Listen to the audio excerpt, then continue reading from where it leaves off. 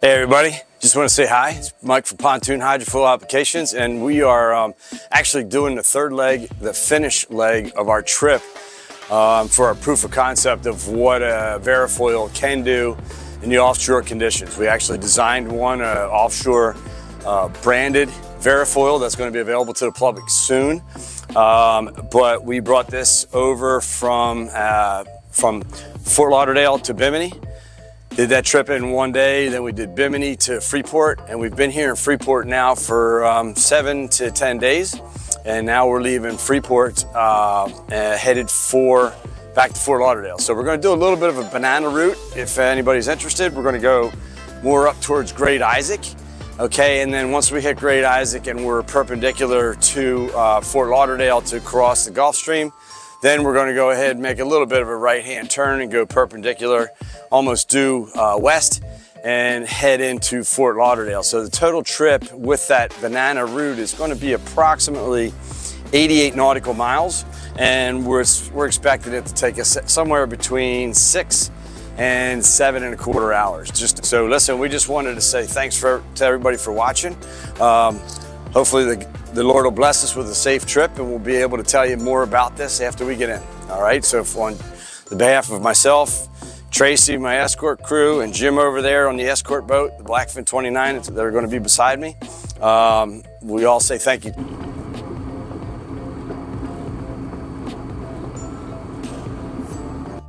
Hey everybody, we just tried going live. I had a few viewers out there, but listen, what we wanted to show you is that we are leaving Freeport. This is the third of our 3 legs, getting back to the United States. You know, you can see we're doing 4,000 RPMs.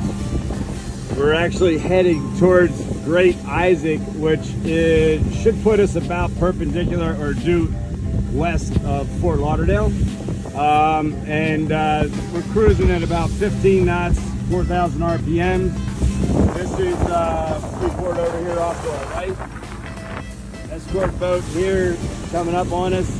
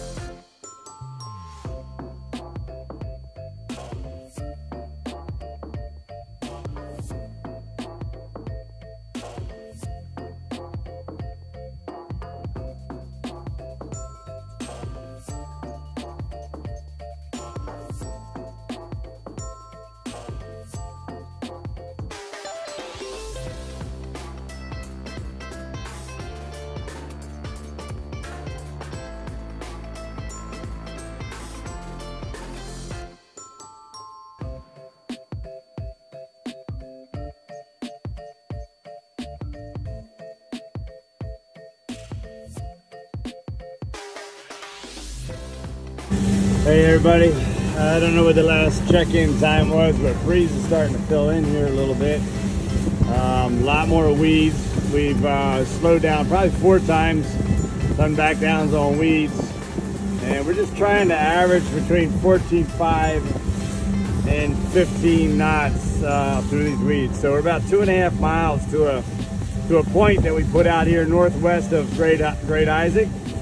You can see we're still doing about 4,000 RPMs. We're down a little bit below 3/4 of a tank of fuel.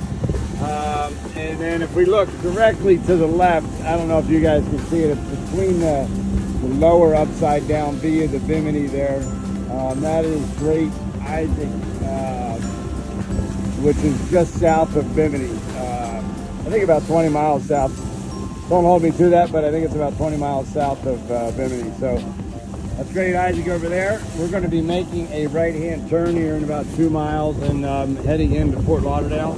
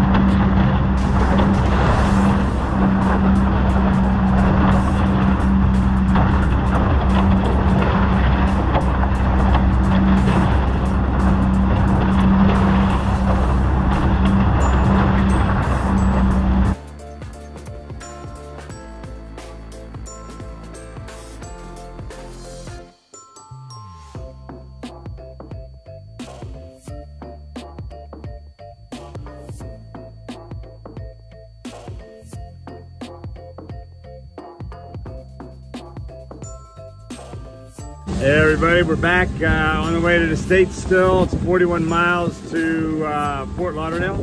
That's the actual inlet. It has picked up. As you can see, we got whitecaps out here. Those cloud lines are still there. It looks like they got a little more breeze coming down. It looks a little bit darker back there. And this chop is starting to get much steeper. Still not getting any water over the front because we're riding on the VARA Foil, but it is definitely getting steeper, you know, as we're doing 14.5 knots here. The escort boat is setting up on this other side here, and you can see them. They're doing the same thing to this video, and you can see the big ship out there.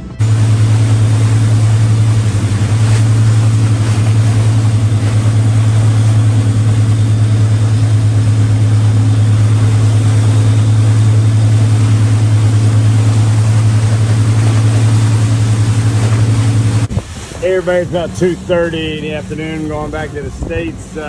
You know, we throttled back here a little bit, but we think it's mostly because of there's so many weeds. We're just carrying weeds. These weeds like weed lines you can't even drive around. They're just so pronounced that, you know, you just got to go through them. We shook ourselves off of weeds probably about, I want to say 15 minutes ago, and then you're right back on them again. So we're doing about 14.9, 15, almost a half a tank of fuel. Yeah, probably right at a half. And then you can see the RPMs have backed off a little bit here, 38 to 4. And we're out basically in the stream. There's some big ships out there. Maybe I'll see that one.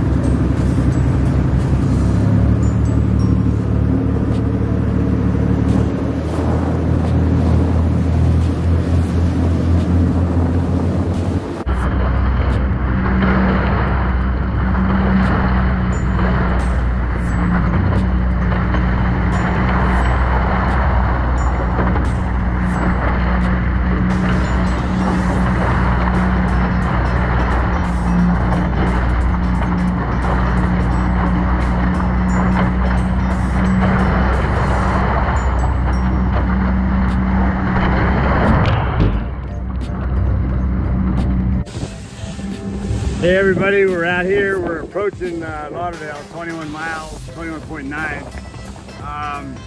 Fuel's about 3/8, and then still doing about 4,000. The speeds are 14.7s, 14.8s. We're probably starting to get out of the Gulf Stream now, I would guess. But listen, I really don't know a lot about the Gulf Stream. I just know it's a big river out here. I do see shadows of buildings. I believe that's Miami over there to the left, kind of right over the framework of the port bow. And Lauderdale, I think, is somewhere in front of us. So actually, you know what? I could be wrong, right?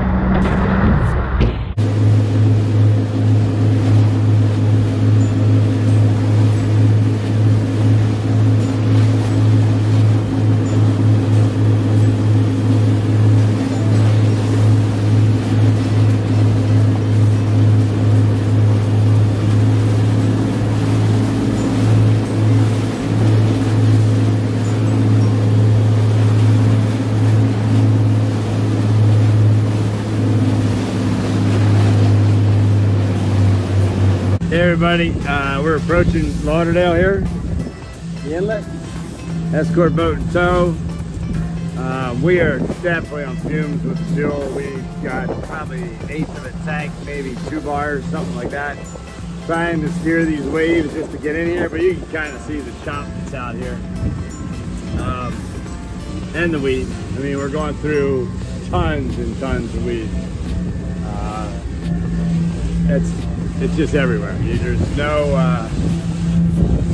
no getting around it. You either go through it or go through it. So, long story short, we're gonna slow down now because we just went through a bunch of weeds. And there's my escort boat right here.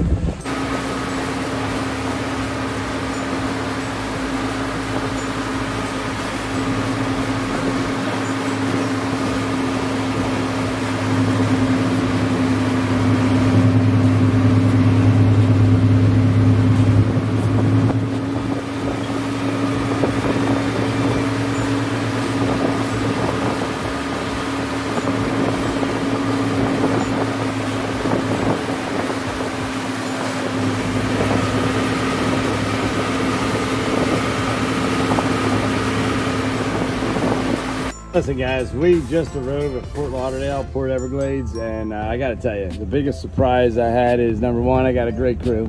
It's back there. Followed me the whole way through the entire trip, 200 and some miles, I think 240. Here's the minimum slow speed sign at Port Everglades, and I gotta tell you, if you look at the fuel, we don't have much left, but it's incredible that you can make it from Freeport Bahamas to here with probably, I'm guessing, we may have 1 or 2 gallons in there, but it's a 22-gallon tank is what it's stamped on here. It's 20 foot, 75 horsepower, and you know, I gotta say thanks to everybody, but wow, we made it with 1 gallon to 2 gallons to spare, and wow, that's it. And it's picked up here. It's out of the east, probably at about 14 to 15 here today, and that's it. So thanks to my ground crew. They need to wave, they are waving, and we're